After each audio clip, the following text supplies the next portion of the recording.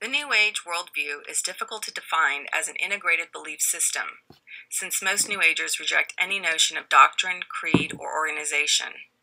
It's impossible to narrow down since it's actually a vast assortment of beliefs and practices. New Agers do not believe in evil. Therefore, they do not accept man's problem as separation by sin from God.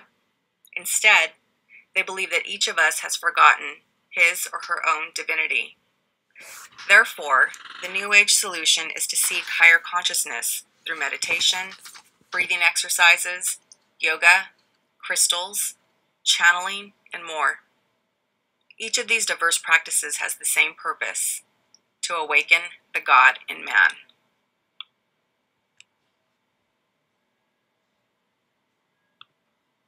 Each New Ager fills their plate with whatever combination satisfies their craving.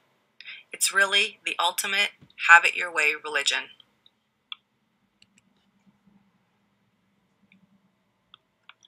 Because New Agers believe God is in everything, and everything is a part of God, they must conclude that everything, in essence, is spiritual. The things that we can see and feel are only a manifestation of spirit, and all matter will melt away when universal consciousness is achieved. This view leads the New Ager to believe all matter can be controlled by an enlightened mind, one that is in touch with the God within. Health, wealth, relationships are all perceived as the result of mind over matter.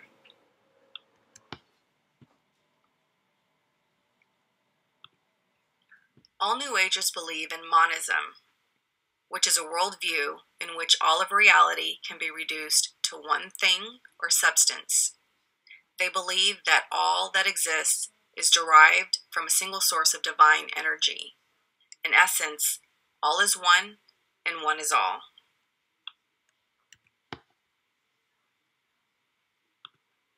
They also believe in pantheism, the worldview that God, not necessarily the Christian God, is the ultimate source of being, and that all of reality is a manifestation of this God. All that exists is God, and God is all that exists. Pantheism sees no real distinction between God and the universe. All things are divine or part of God, such as people, rocks, trees, and stars.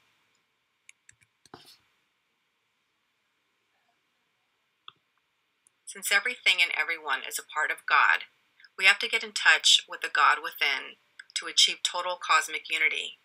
This leads naturally to the concept of the divinity of the individual, where we are all gods.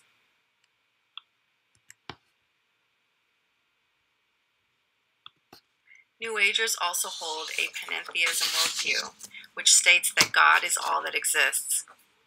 God is at once the entire universe and transcends the universe as well.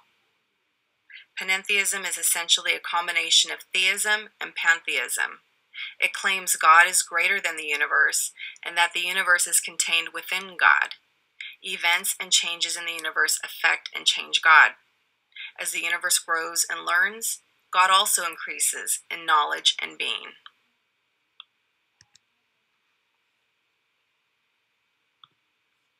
New Age theology is most definitely not biblical.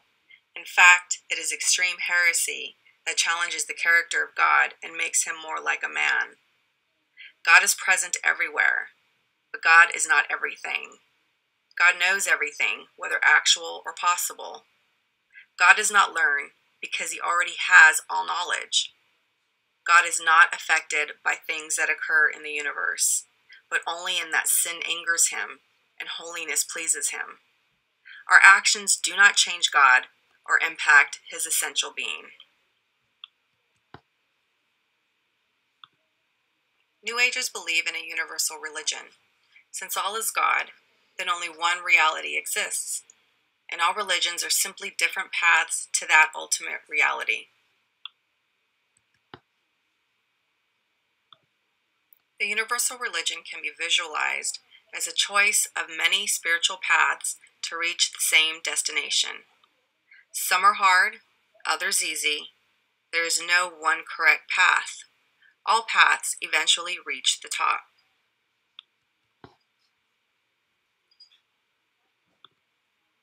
They anticipate that a new universal religion, which contains elements of all current faiths, will evolve and become generally accepted worldwide.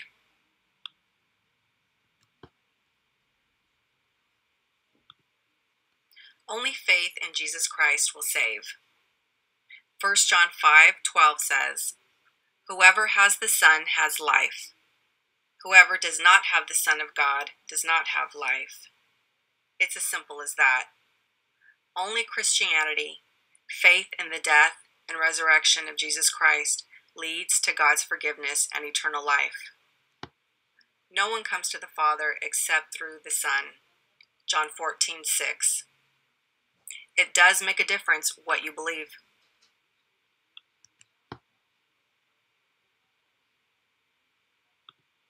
New Agers believe in reincarnation. That is the concept of the eternal birth, death, birth cycle, where a soul moves from body to body. The status of each successive body, whether human or animal, is the direct result of the quality of the life of the soul led in the previous body. Thus, a good life results in rebirth to a higher quality form, and a bad life results in rebirth to a lower quality form. This forward and backward progression is based on the law of karma.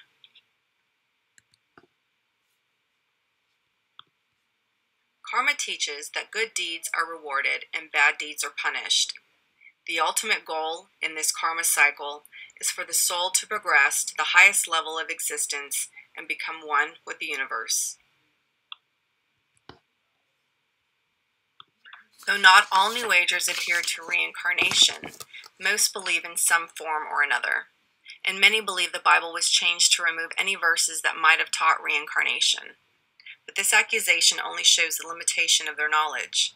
The one passage that some point to as evidence for reincarnation is Matthew 17:10-12, which links John the Baptist with Elijah. However, the passage does not say that John the Baptist was Elijah reincarnated, but that he would have fulfilled the prophecy of Elijah's coming if the people had believed his words, and thereby believed in Jesus the Messiah. The people specifically asked John the Baptist if he was Elijah, and he said, "No, I'm not."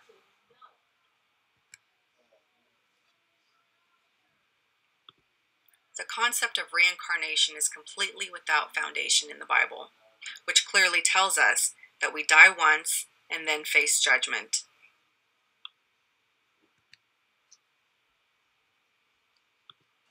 New Agers believe in the chakras. A chakra is a spiritual power point used in yoga and Eastern mysticism. The word chakra describes one element in a highly complex system of thought about the energies of the body.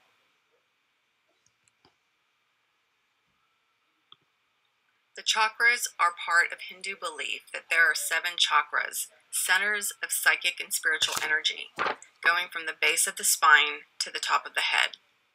Certain Hindu teachings claim that the Kundalini, an energy force that is like a coiled snake in the base chakra, needs to rise to the topmost chakra as part of the spiritual enlightenment process.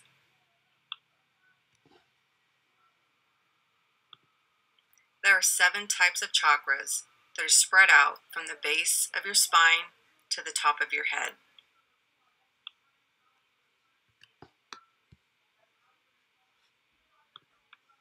The spiritual experience achieved through this type of meditation is undeniably real, and it may feel like a connection to the divine, but it is not of God.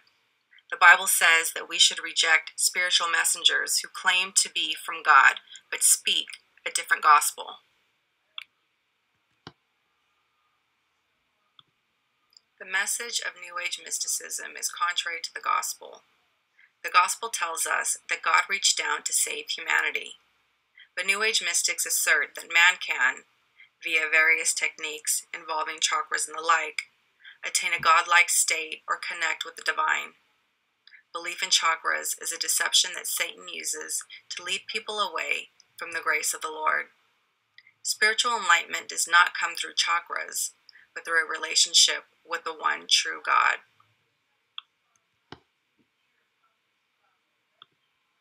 New Agers practice holistic health. This is a collection of healing techniques that attempt to cure disorders in mind, body, and spirit, and to promote wholeness and balance in the individual. The New Age movement upholds evolution, both of body and spirit.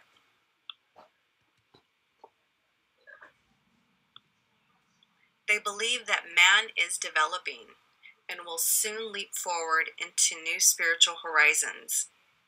Many New Age practices are designed to push one ahead into that horizon.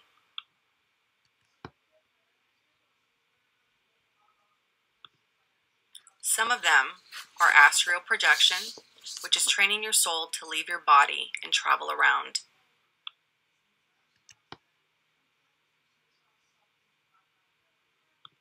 They use channeling to contact spirits so they may speak through you or to guide you. They use crystals to purify your bodies and your mind's energy systems.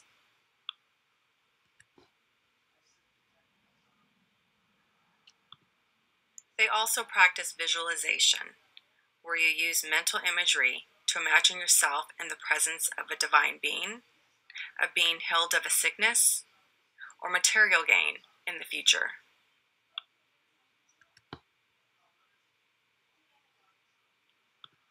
The ultimate goal for New Agers is personal transformation through enlightenment.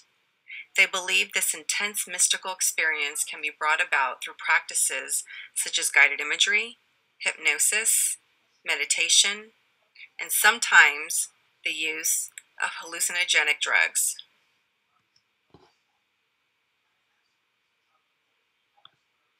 New Agers hope to develop new potentials within themselves, such as the ability to heal oneself and others, psychic powers, and a new understanding of the workings of the universe. Some believe when sufficient numbers of people have achieved these powers, they expect that a major spiritual, physical, psychological, and cultural planet-wide transformation will happen.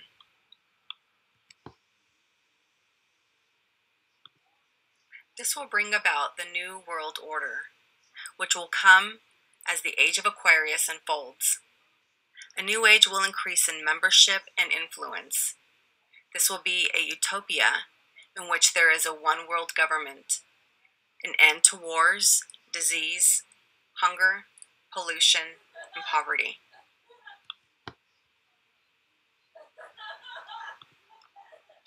Gender, racial, religious, and other forms of discrimination will cease. People's allegiance to their tribe or nation will be replaced by a concern for the entire world and its people.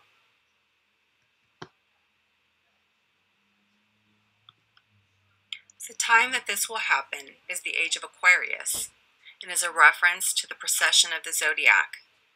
The Earth passes into a new sign of the zodiac approximately every 2,000 years. Some believe that the Earth entered the constellation Aquarius in the late 19th century, so that the present era is the dawning of the Age of Aquarius. This new age is supposed to bring in peace and enlightenment and reunite man with God. Man is presently considered separated from God, not because of sin, but because of lack of understanding and knowledge concerning the true nature of God and reality. For many New Agers who believe that humanity is now shifting from the Messianic age to the Aquarian age, Jesus was the avatar of the age of Pisces. He represented that age through his actions and teachings, as seen from New Age viewpoints. The term avatar comes from a Hindu word avataras, which means descents, describing a deity who descended into human carnation. Jesus is listed here along with Gandhi, Sai Baba, and Muhammad.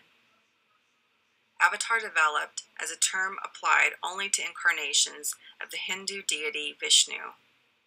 According to this view, since the birth of Christ came at the beginning of the Age of Pisces, and 2,000 years have now passed, the Age of Pisces is ending, and the Age of Aquarius is upon us.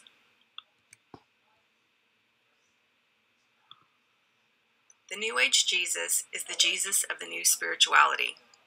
Jesus is the man who realized Christ consciousness, the innate divinity in all men. Christ consciousness is described as an awareness each of us has, which can be awakened by our will of the soul's oneness with God.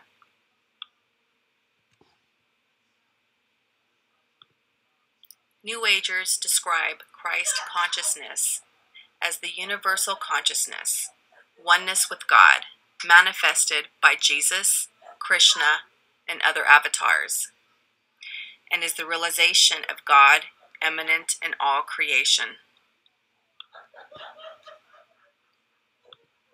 Contained within the Pasyan avatar is the New Age Christ as the one who awakens Christ consciousness within. This avatar also is a man, Jesus, who became the Christ. As astrologer Oken puts it, let us make it absolutely clear that when we use the word Christ, we do not necessarily mean Jesus. The Christ is the final step in the evolution of man.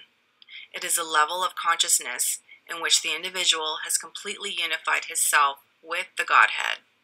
In this respect, Buddha was a Christ, as was Krishna, as was Jesus.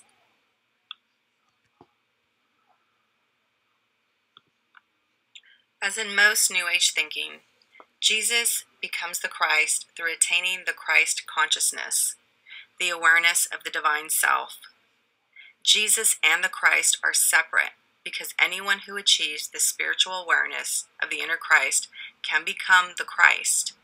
Or as pop singer Jewel puts it, we all will be Christ when we hear ourselves say, "We are that to which we pray."